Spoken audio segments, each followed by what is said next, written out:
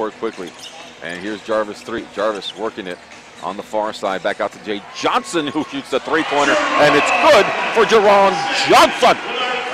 Vipers cut it to single digits, and then LA goes on a run. They're up now, 49-36.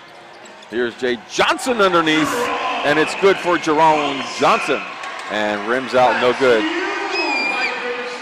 Rebound Vipers, and they move the ball quickly up the court, and that's Jaron Johnson jamming that one home. But that one was just a great move by Blue. Jay Johnson now with the ball. Feed it inside to Mitchell, and Mitchell is able to jam that one home. The slam dunk for Akil Mitchell. The ball now Glenn Rice knocks it out of his hands, and Glenn Rice quickly up the court. And here's Jay Johnson off the glass, and the foul. He'll go to the line.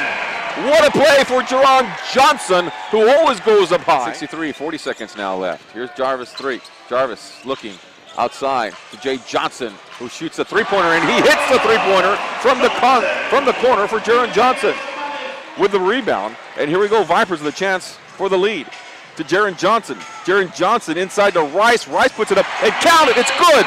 And the Vipers are now up 77-76. And now he'll drive it out. And on the corner, back to the near side.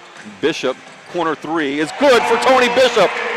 Tony Bishop gives the Vipers the lead back, 80-78. Then they play a little give and go there, stolen by Mitchell. RGV with the ball, Glenn Rice up front to Jarvis 3 to Jay Johnson, and Jay Johnson with a finger roll, and it's good here for the Vipers. 196 now. Here's Jarvis 3. Jarvis 3 out to Jay Johnson. Jay Johnson, corner three. Yes, it's good for Jay Johnson. It's raining threes now for RGV. Stripping away the ball is Fernando as Mitchell gets up slowly. And here's Blue with the ball now. And Blue takes it up.